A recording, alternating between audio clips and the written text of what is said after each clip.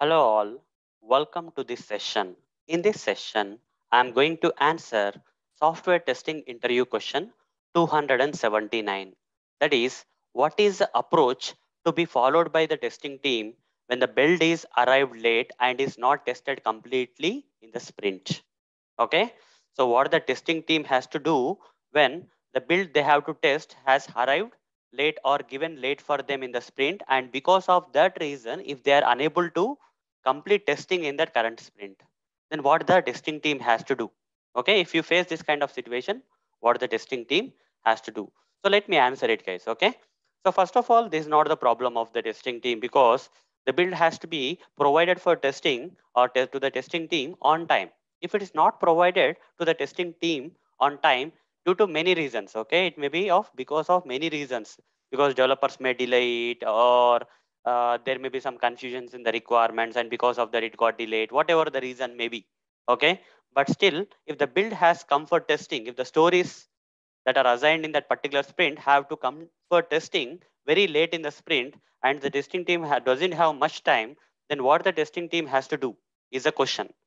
So simple thing that will happen here is, since there is not enough time, okay, since there is not enough time to complete the testing, the stories will spill into the next sprint.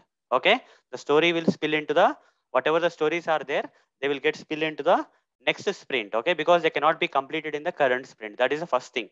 Okay, and when the build is getting delayed due to any reasons, because developers may be slow, or okay, requirements are confusing, or whatever it may be, the testers can sense it, right? They can understand that the build that has to come by this time has not come for our testing, so they can raise a risk flag in the daily stand-up meeting where scrum master will be there, and they can raise the red flag there, saying that the build is not given for testing. If the build doesn't come by this time, then we will not be able to complete testing in this current sprint.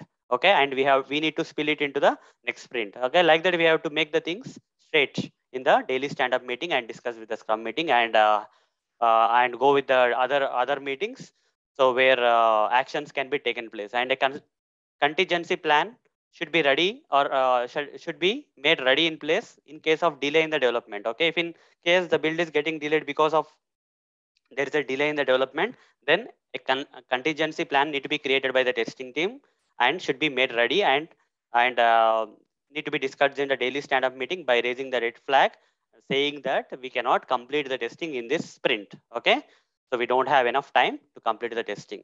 So testing team with the above contingency plan should state that stories need to be spilled. Okay, stories need to be spilled. Spelling mistake is there. Spilled into the next sprint, and the build cannot go to production without proper testing in the current sprint. Okay, we need to spill the stories into the next sprint. Then only we'll get the time for testing. Like that, we have to make things straight. Okay, instead of taking the burden of testing in less time, we have to make the things straight, and make sure that you test the stories assigned to the sprint properly without okay, compromising with the time.